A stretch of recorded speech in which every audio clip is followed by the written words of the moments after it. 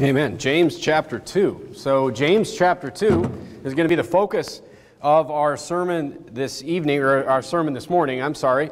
And James chapter 2, while it's one of my favorite chapters in the entire Bible, didn't always start out that way with me. It was confusing for many ways at the beginning. Many people misunderstand James chapter 2, and I think that James chapter 2 is probably the most misunderstood or misused is maybe a better term, chapter in the Bible. What we're going to focus on this morning is verse number 10.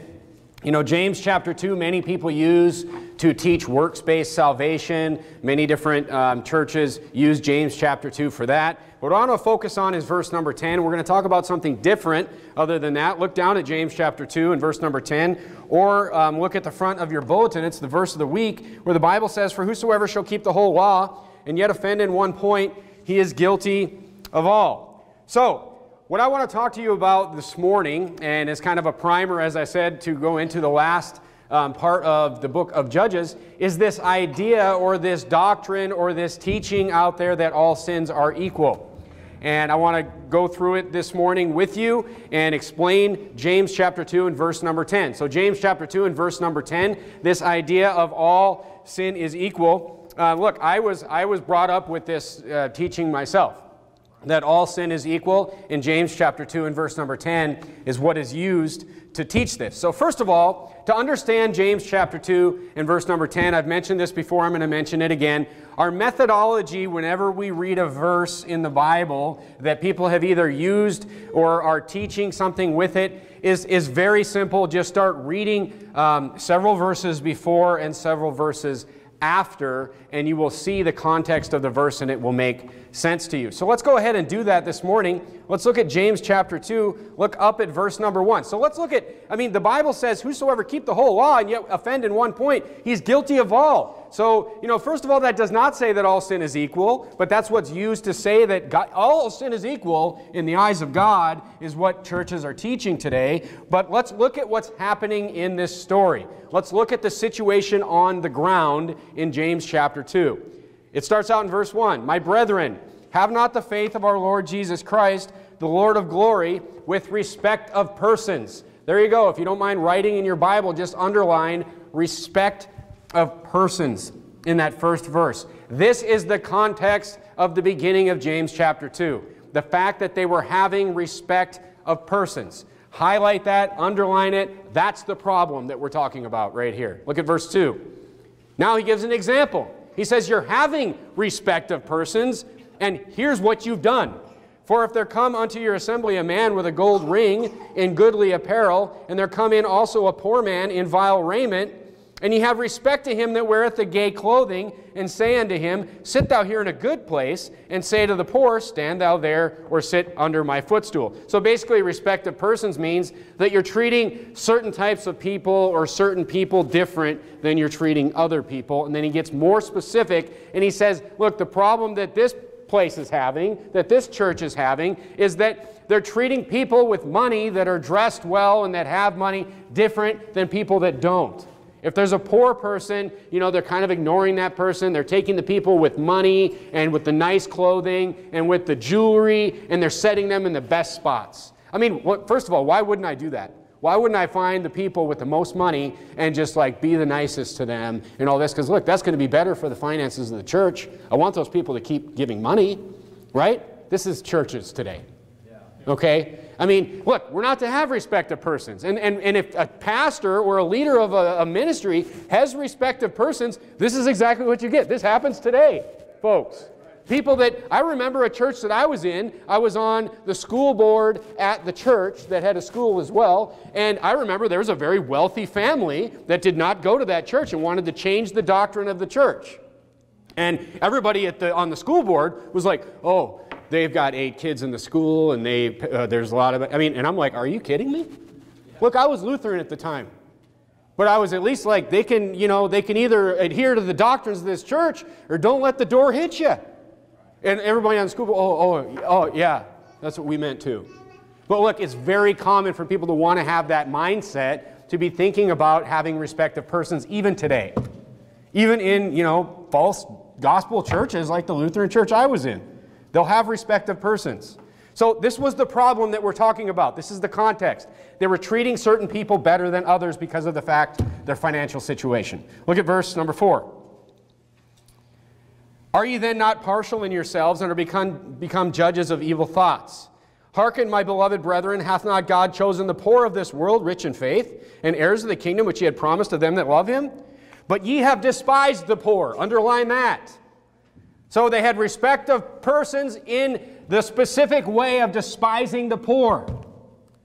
Do not they blaspheme the worthy name by which they are called? He said, by doing that, God has said that the poor are going to inherit the earth, the meek will inherit the earth. He's talking about how, hath God not chosen the poor? You don't think God has chosen the poor in the context of the poor are going to be more open to the gospel, the poor. Look, you've never been soul winning. Right. Not one time. But they've despised the poor. And by doing that, they're blaspheming what God has said, is what he says. Verse number 8, if ye fulfill the royal law according to the Scripture, thou shalt love thy neighbor as thyself, ye do well. So, now he points out the law that they're breaking. Because they're saying we love our neighbor as ourselves. He's like, hey, if you do by that royal law, it's the law given by the king, the law given by God. For whosoever, but ye have respect to persons. Ye commit sin and are convinced of the law as transgressors. It means you're convicted. He's saying, you say that you love your neighbor as yourself, but you're convicted of it, you're guilty of it, you're a transgressor of it right here in the verses I just read you by having that respect of persons. Verse 10, now it kind of sounds different, doesn't it? Now when we look at verse 10, for whosoever shall keep the whole law and yet offend in one point, he is guilty of all. So look, it starts out by talking about this specific sin that they were committing, having respect of persons, despising the poor. And it turns into the context of chewing them out in verse number 6 and thinking that they were following the law. Turn to Leviticus chapter 19. Let's look at the law. Look at Leviticus chapter 19. They say that they were following the law, and he's telling them that they're not following the law. Okay? So I want to look at this in the context of this one law first. Let's just think about this. One law. Love thy neighbor as thyself. Look at Leviticus 19, verse 18. I'm going to read you the Old Testament law. Thou shalt not avenge nor bear any grudge against the children of thy people, but thou shalt love thy neighbor as thyself. I am the Lord. They thought or claimed to be following this law. It's the second greatest commandment, according to Mark chapter 12, according to Jesus. And they were not. And verse 9 showed that they were not fulfilling this law. And verse 10 says, you're a transgressor of it. That's what he says. So, basically, let me give you an example of this. A church teaches that thou shalt not steal. I mean, this church will teach thou shalt not steal.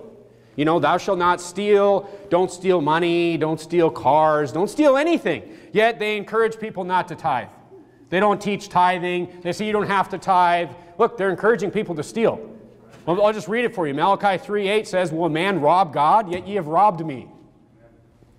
But ye say, wherein have we robbed thee? In tithes and offerings. So basically, these people, so I don't steal cars. So we're talking about the law in this example of stealing. I don't steal cars. I don't rob banks. But you know what? Every time I go to Home Depot, I throw a candy bar in the bag. You're still a thief. You see what I'm saying? That's what James chapter 2 and verse number 10 is talking about. When it comes to the one law, they're like, oh, we follow this law.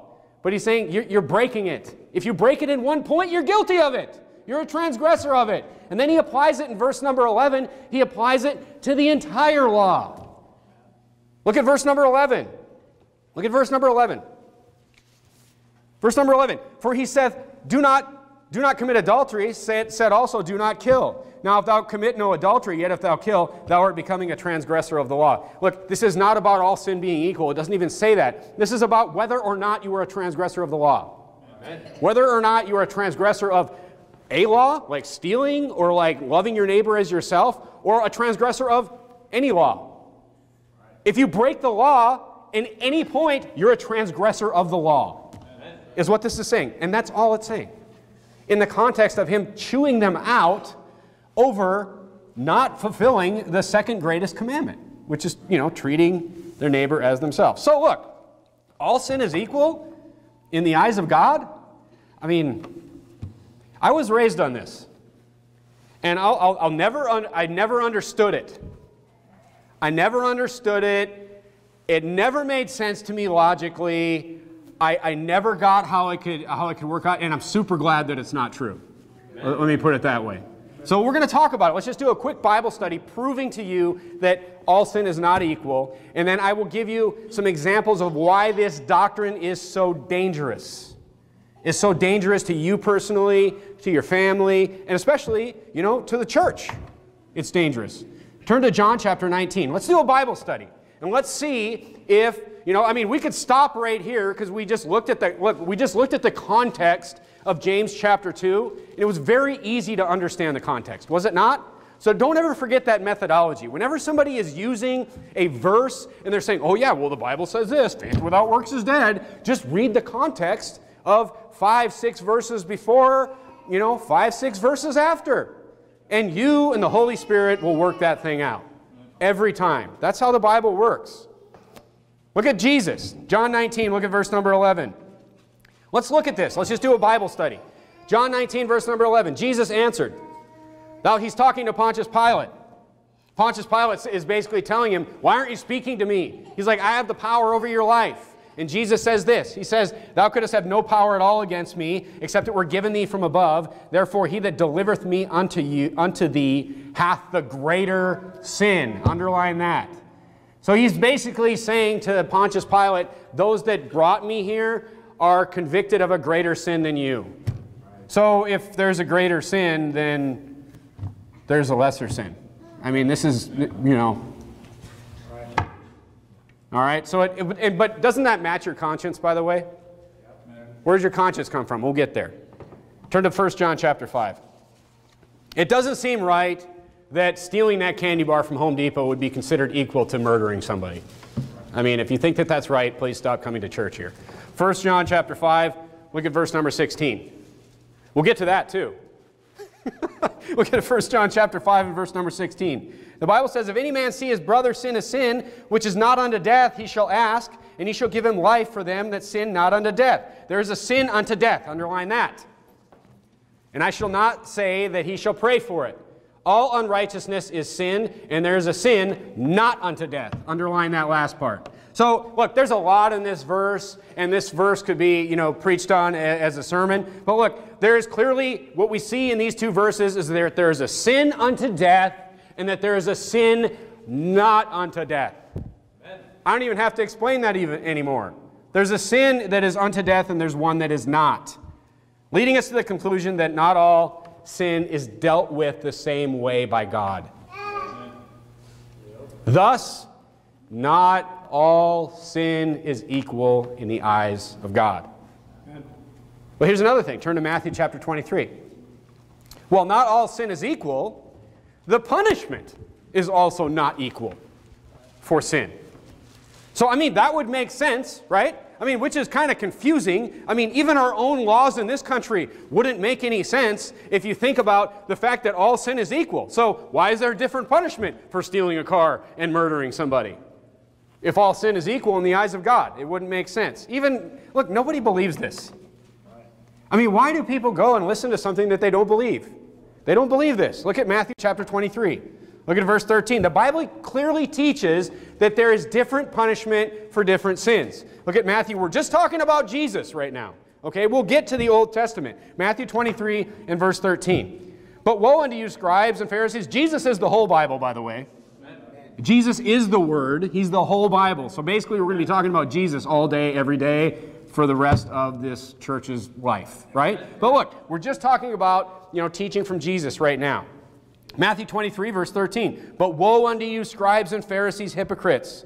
For ye shut up the kingdom of heaven against men. For ye neither go in yourselves, neither suffer ye them that are entering to go in. So he's like, Jesus and the Pharisees, not on the same page, ever, right?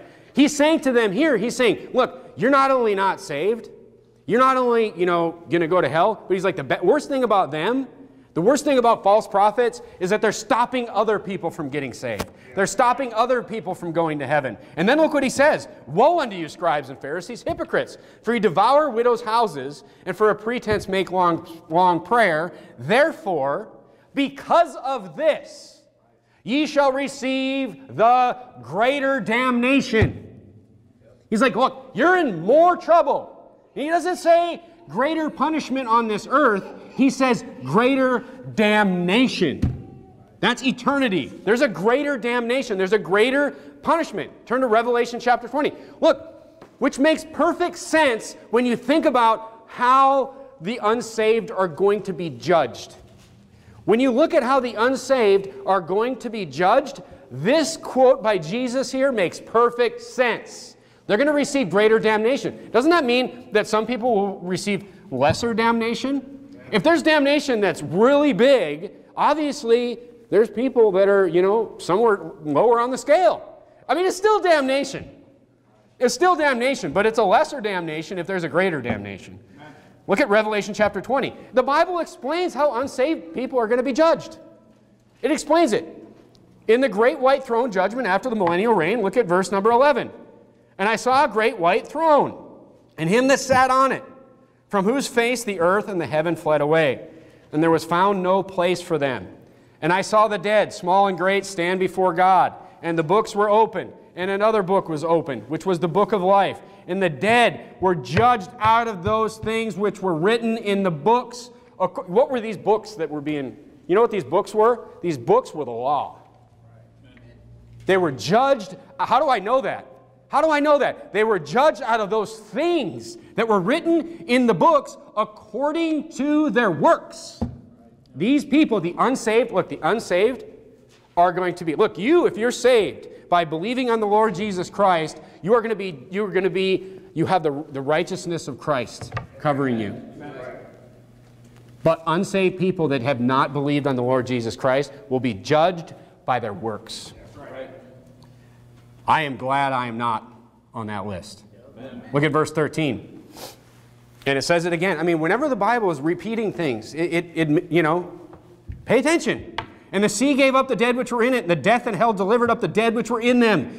And they were judged every man according to their works. These people, the unsaved of this world, are going to be judged according to their works, folks. So it's ironic, it's poetic justice, whatever you want to call it, that people that believe in their own works, people that have not believed on the Lord Jesus Christ, but they're believing on their own works to get them to heaven, they will be judged on their own works. They will be judged, and there will be no more grace. It will just be what their works are. And look, are everybody's works the same? Are everybody's works, as evil? I mean, this is a perfect explanation, by the way, when you go out soul winning and you meet that really nice guy and he just doesn't want to hear the gospel. He just doesn't really care. He hasn't been raised, but you're just like, man, he seems nice. He seems sincere, and I wish he would just listen to the gospel. But he doesn't. Well, then there's other people that you'll meet, and other people that you'll see, and other people that you'll read about in the news, and you're like, man, I'm glad there's a hell. Where you're looking at that guy when we're out soul winning, when we're in this community trying to share the gospel with people, and you're like, man, it's a shame that somebody like that would not believe and not want to believe. But look, the serial killer and that guy, the damnation's going to be different. It's still damnation, unfortunately. And that's why it makes me sad when people like that don't want to hear the gospel. You guys have heard it from me. When we meet that guy, you've heard it from me out soul winning. Man, I wish, what could I have said to that guy? Why can't I be better at, convincing someone of the seriousness of the situation that they're in? Why, I need to get better at this in my life, so maybe I could help and save and help that guy get saved more often, or that gal, or whoever. Look, we care about people. We don't want anyone to suffer damnation, except, some people you do, though. Some people you're like, I'm glad there's a hell. But for everyone on earth, there are different punishments for different sins. And look, turn to Leviticus chapter 20. Let's go to the Old Testament. Even in God's government, when God was in charge, there were different punishments for different sins. Look at Leviticus chapter 20. Look at verse number 9. When God was running the show, there was not just one punishment for everything. It would be ridiculous on its face. That's why I'm telling you, nobody believes this. Yet they listen to it again and again and again. Look at Leviticus 29, verse 9. For everyone that curseth his father and his mother shall surely be put to death. He that cursed his father and his mother, his blood shall be upon him. And the man that committeth adultery with another man's wife, and he that committeth adultery with his neighbor's wife, the adulterer and the adulteress shall surely be put to death. And the man that lieth with his father's wife hath uncovered his father's nakedness, both of them shall be surely put to death. Their blood shall be put upon them. And if a man lie with his daughter-in-law, both of them shall be put to death. As they have wrought confusion, their blood shall be upon them. If a man also lie with mankind, as he lieth with a woman, both of them have committed an abomination. They shall surely be put to death. Their blood shall be upon them. If a man take a wife and her mother, it is wickedness. They shall be burnt with fire, both he and they, and there be no wickedness among you. If a man lie with a beast, look, the Bible covers everything. He shall surely be put to death, and you shall slay the beast. And if a woman approach unto any beast and lie down thereto, thou shalt not kill the woman and thou shalt kill the woman and the beast.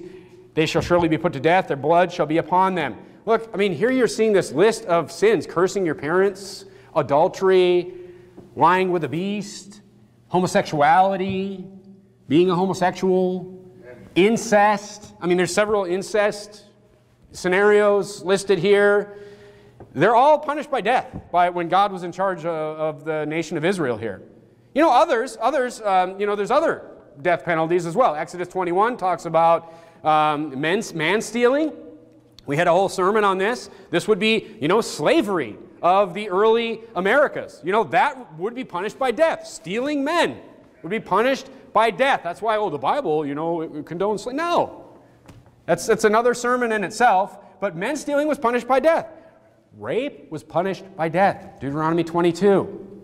That's why you have to have a King James Bible too, by the way. When it talks about, laying hold on someone, it's different. It's a different meaning than force someone. It's punished by death in the Bible. Look, it's all punished by death. But look, turn to Exodus 22. Not all sins are punished by death in the Bible. Look at Exodus 22 and verse number 1. Stealing. Stealing is not punished by death in the Bible. Look at Exodus 22 and verse 1. I'll just give you a couple examples. There's a lot of sins that are not punished by death, which would make sense. Exodus 22 verse 1. If a man steal an ox or a sheep and kill it or sell it, he shall restore 5 oxen for an ox and 4 sheep for a sheep. Look, if you steal something from somebody, you are to pay them back so many times. If someone steals your car, they have to give you 4 cars. This is the rule in the Bible. Look at Exodus 21 and verse 12. Even manslaughter. You say manslaughter, all these different rules, even manslaughter is covered in the Bible. And it is not punished by death. You say, Ben, the Bible's really specific. The Bible covers everything. People just don't preach everything anymore. The Bible has all the answers. Look at Exodus 21 and verse number 12. The Bible says, he that smiteth a man so that he die shall be surely put to death. Well, that matches. Look at verse 13. And if a man lie not in wait, but God deliver him into his hand, then will I appoint thee a place whither he shall flee. But if a man come presumptuously upon his neighbor to slay him with guile, thou shalt take from him from mine altar, that he may die. So this is talking about if you plan on killing somebody, verse 14. It's like, that's murder. You're going to be put to death for that. But he's talking about, situations where, 2 men get in a fight and one man gets killed. There are other manslaughter situations you could look at where maybe you didn't mean to kill somebody, but he smiteth him and killed him. Then, it's manslaughter. It's not the death penalty. That's where the sanctuary cities come from, but it's not the death penalty, is the point I'm trying to get at. So look, there's clearly punishments for different sins that are different in God's government, is the point I'm trying to make. And look, while we don't follow this today, this is how God runs things, so it must be right. And we have to remember that. No matter what you've been taught, no matter what you think you know, just listen to what the Bible says. Look, so what do we learn? We know that all sin is not equal. We know that punishment is not equal in the afterlife and in this life, according to God. So we've pretty thoroughly proven from, a very simple Bible study that all sin is not equal in the eyes of God. The Bible does not teach anything close to that. Amen. People just take one verse out of context, and they don't even take the verse out of context well. They just take a verse and then change the meaning of that verse, and then everyone's like, oh, even though they don't believe it anyway. So the next part of the sermon, the last part of the sermon I want to give you is why does it matter? Why does it matter? I want to give you some points on the dangers of this doctrine. So, look, the first thing is this. The first point I want to make is this. How would it work? I'm a pragmatic person in a lot of areas. What's the pragmatism of this whole thing? Think of the pragmatism of, if there was a small punishment for big sins. Let's just say we just had one small punishment for every sin. How would that work? But the funny thing about that is we actually have a case study in the Bible about that. Okay, so look, God flooded the earth, right? Didn't God flood the earth in Genesis? He flooded the earth. So for those of you that don't believe in the death penalty, by the way, there's already a case study for this. God flooded the earth. Turn to Genesis chapter 6. Why did he flood the earth? Let's look at this real quickly. Did he flood the earth because of global warming? Did he flood the earth because of coal-fired power plants? Okay, look, that's what Hollywood is teaching, apparently. That, it was to stop the environment from being destroyed, so God flooded the earth. The Bible is very specific on why God destroyed everyone on the earth. It's very specific. There is no misunderstanding. He repeats himself. Look at Genesis 6, verse 11.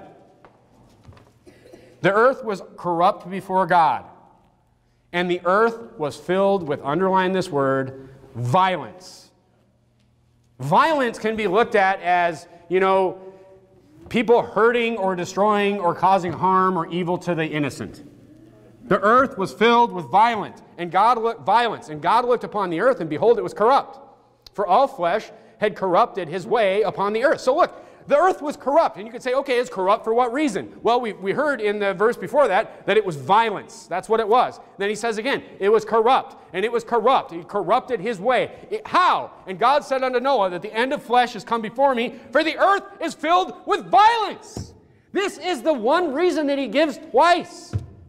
The corruption. Look, and if you know anything about God and the nature of God, it's that he hates it when the innocent is hurt. That's why we got something coming for abortion in this country. Amen. It's coming. Whether we like it or not, whether we fix it tomorrow or not, judgment's coming. Amen. Judgment's coming because God hates it when the innocent, look, that is violence. I preached an entire sermon on abortion. It's the definition of violence. Killing the innocent. There's nothing more innocent than an unborn child, human being, that literally cannot protect itself from anything. And we kill it. But this country is filled with violence because of that. Now, back to the sermon. Turn to Genesis chapter 9. Genesis chapter 9. So God destroys the whole world except for Noah and his family in the ark. Look, this happened. This is a literal story. This isn't a cartoon. This is another reason that we don't have Sunday school. This is not a cartoon color book. This happened. There was a man that built a ship, and all these animals were put on it, and God flooded the whole world and killed everyone but his family. That happened. Look at Genesis chapter 9. And then God institutes a new rule. Genesis chapter 9, look at verse 6. Whoso sheddeth man's blood, by man shall his blood be shed. For in the image of God was he made man. God doles out punishment through the flood, but he also offers a solution to the violence here. He offers a solution. He institutes the death penalty here. What sense would it make to operate the same way? If we learn anything studying the Bible, it's that man does not change. If we learn anything. And look, God is tuning up his management technique here, is what he's doing. Okay, so the first thing that we see, the first danger that we see from this doctrine, and look, every false doctrine is not harmless. And I'm going to show you this one especially. There's a lot of harm that can follow here. So the first thing is, it just wouldn't work.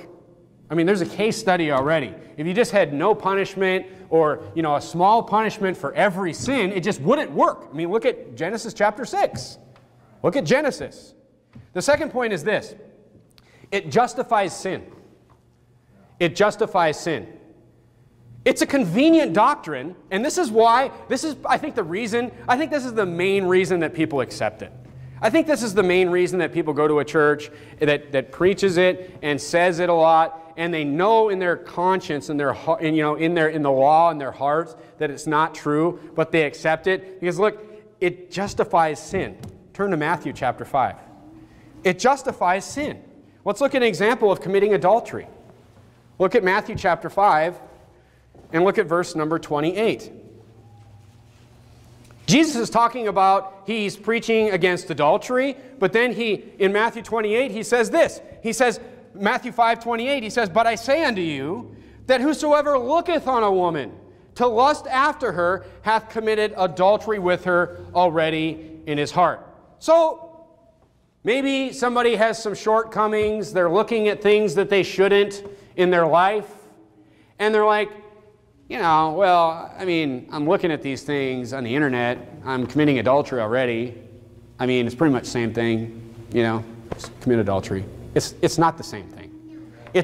They're both adultery, but to say that looking at something is as bad as actually committing physical adultery would be applying this doctrine to Matthew 5:28, that all sins are equal in the eyes of God. This is where, or someone that is committing adultery justifies it because of the fact that somebody else is looking at a woman in a lustful way. So it's the same as me actually committing adultery. It's the same thing. Look, this is the whole idea of peer pressure. You ever heard of peer pressure, kids in school, whatever? Hey man, everybody's doing it, man. Everybody's doing it. And then, you think, oh, everybody is doing it. Everybody is sinning. So, it's used to justify sin. And it's used to justify major sin in many cases. The second one is this. Turn to Romans chapter 2. It is used to give the impression, this false doctrine, that all sins are equal in the eyes of God. And now's where we get into the dangerous, even more dangerous territory. It is used to give the impression that everyone is capable of everything. This doctrine that all sins are equal in the eyes of God is used to teach that everyone is capable of everything, which is not true. Look at Romans chapter 2. Let's look at this idea, and I really want to just burn this idea into your minds. This idea of our nature. We have been given a nature.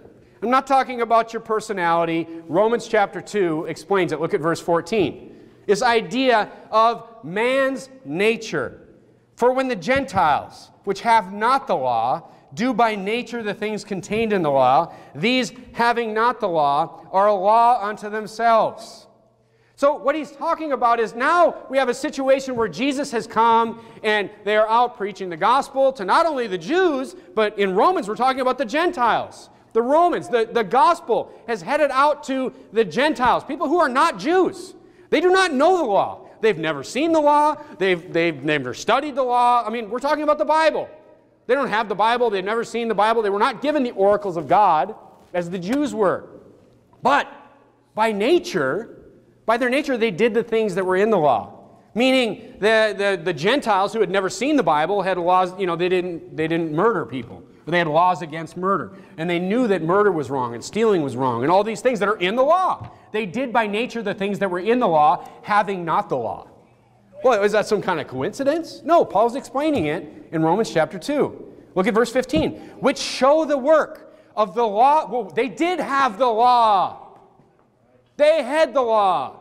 So we think that they didn't have the oracles of God. They didn't have the oracles of God written down. That was an advantage, Romans says, that the Jews had. What advantage hath the Jew? They had the oracles of God.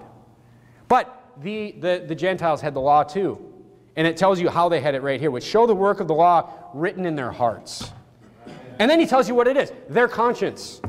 Also bearing witness, and their thoughts, the meanwhile accusing or else excusing one another. So their nature is the law written in their hearts, which is why they did the things that were in the law. Because, I mean, Paul, they must have thought it was, they're doing the law. Well, they had it written in their hearts. That's why. That's what the Bible is explaining. Now we know what the nature of man is. Now we know what's in our nature. We all have the law. We all start with that, remember?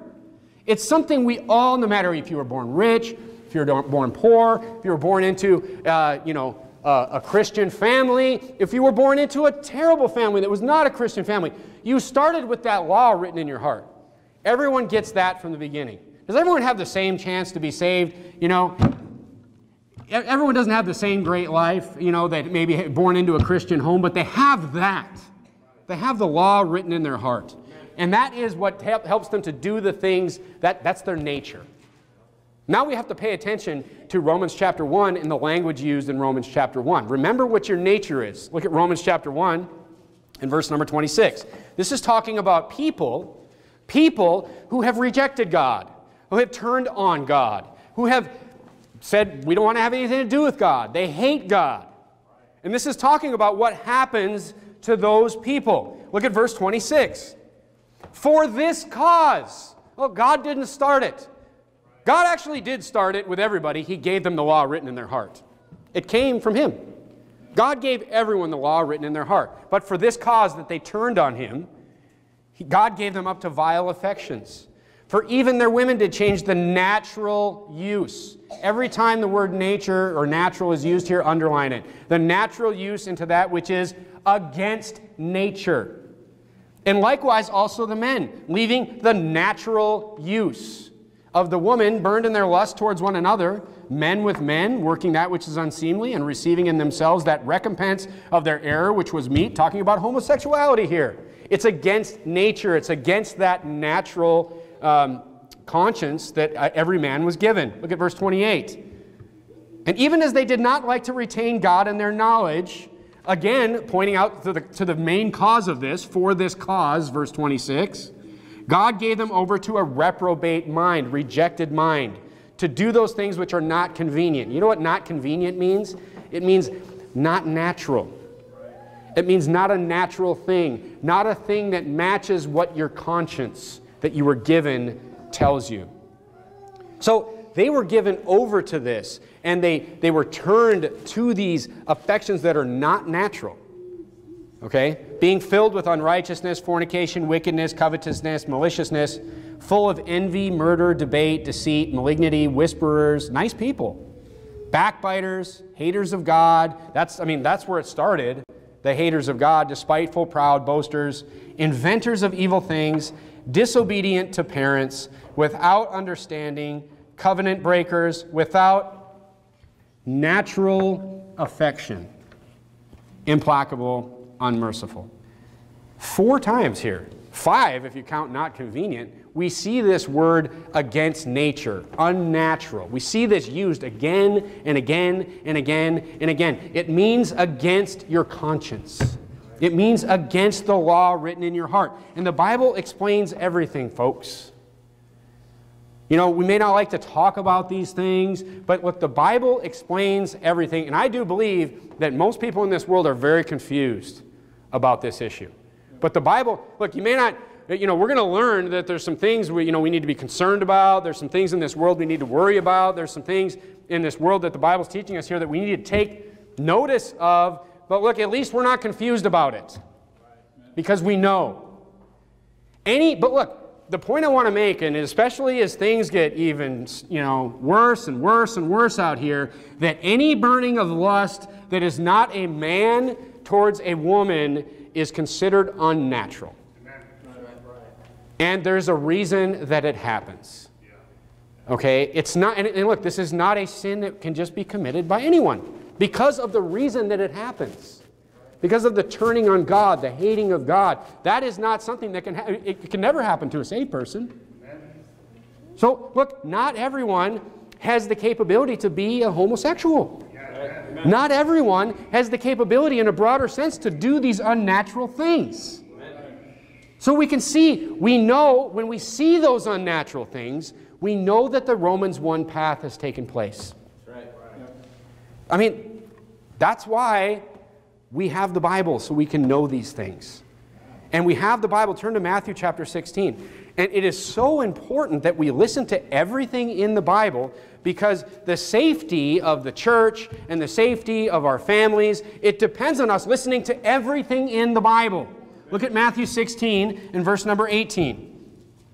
Because Jesus makes us a promise here. Jesus makes us a promise in Matthew 16, 18. Look, I mean, it just popped in my head.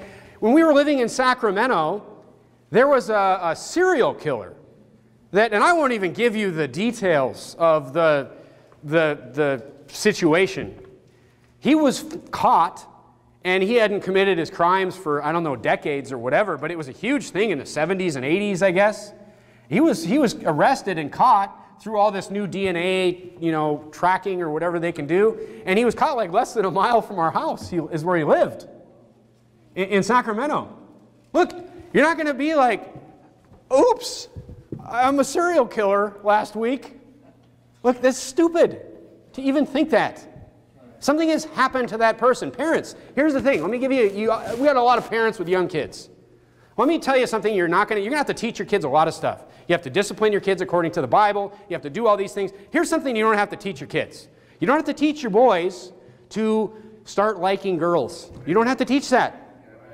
As a matter of fact, you have to follow the Bible, and you need to curtail that. We need to make sure that we're teaching the Bible to our kids, so when these, when these natural things happen, we can follow the Bible for the way that those things are supposed to be done, with marriage and proper, relationships and things like this. Okay? It's a natural thing versus unnatural. It's very simple. It's very simple, and it's explained very, very well in the Bible. Now look at Matthew 16, 18. Jesus makes a promise. So why? Here's the third thing. That this doctrine is so dangerous, because if this doctrine is taught, it will literally destroy the church. You say, what? If that thing on its face could prove to you that it's a false doctrine, right there, because Jesus promises that nothing will destroy the church. If we operate the church according to the Bible, nothing can destroy the church. How do I know that? Because Jesus said so. Look at verse 16, or verse 18 of Matthew 16. And I say also unto thee that thou art Peter, and upon this rock I will build my church. And, underline this, the gates of hell will not prevail against it. Jesus is saying, if you follow what the Bible says about the church, what it's supposed to be, what it's not supposed to be, it's like nothing can destroy this church. Do you know that this is God's church? Right. Jesus Christ is the head of this church. And, I mean, we had better preach everything that's in here. Amen. And if we do not, this promise is for naught. Right. Jesus is saying nothing will destroy my church. Now look, if all sin was equal, and anybody was capable of anything, then unnatural people, homosexuals, whatever, would be allowed in the church. All sin's equal. I've actually seen this happen in a church.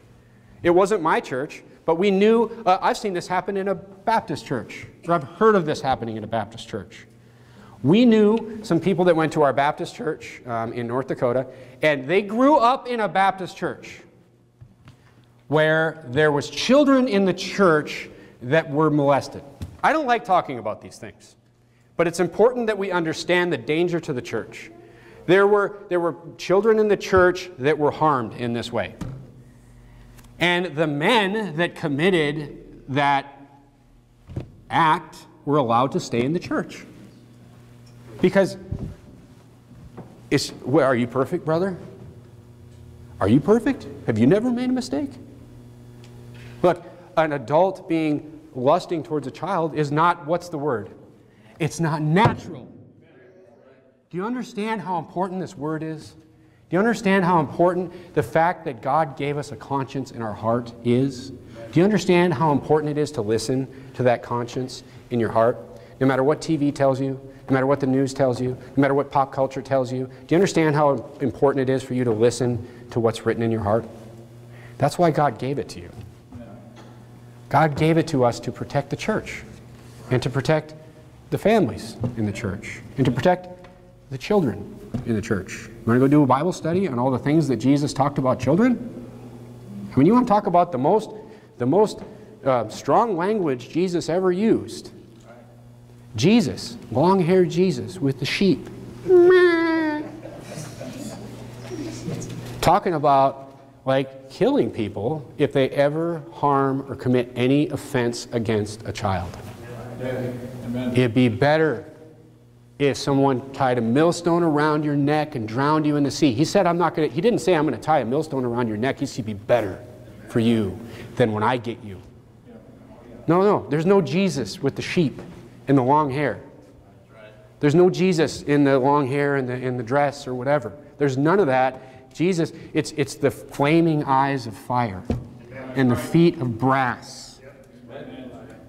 The King of Kings.